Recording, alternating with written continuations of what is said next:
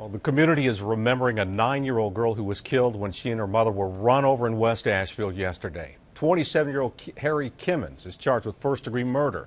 Police say he deliberately ran over his fiancée, Jennifer Simpson, and her daughter, Erica Phillips, while they walked on the sidewalk along Smoky Park Highway.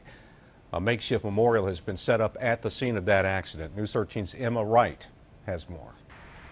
Well, everybody hurts from the same spot. A growing memorial to 9-year-old Erica Phillips sits on the side of Smoky Park Highway. Perfect strangers stop to remember the little girl they only know from TV. I don't know the kid. I don't know the mom. I don't know her family.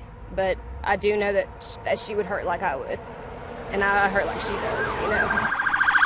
Phillips' tragic ending made news Thursday afternoon when police say her mother's fiancé, 27-year-old Harry Kimmons, ran them over while they were walking on the sidewalk.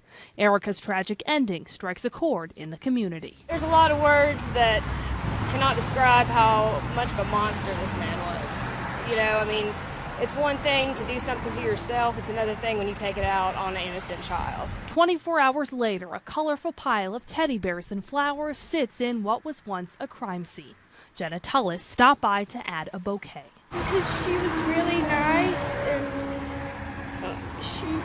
like I said, she was my friend in 2nd grade.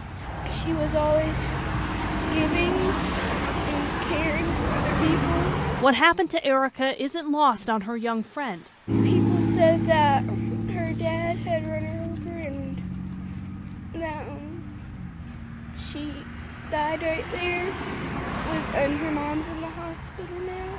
Jenna's dad says it was a tough day at school. Very difficult, especially with the way that it happened.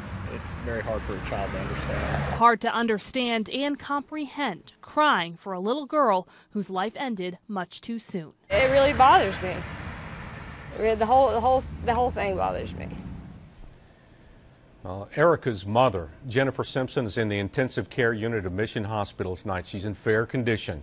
Evelyn Charities has set up a fund to help Erica's family with medical and funeral expenses. And you can either mail donations to Evelyn Charities or go to evelyncharities.org and click the donate button and put Erica Phillips as the designee.